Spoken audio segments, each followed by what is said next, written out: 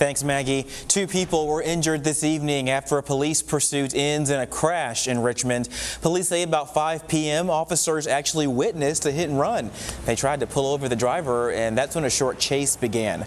The driver lost control near Martin Luther King Jr. Middle School, and Crime Insider sources say the suspect hit a minivan with a woman inside and several parked cars. Police say the suspect has serious but non-life-threatening injuries, and that woman's injuries are non-life-threatening. Police say hit and run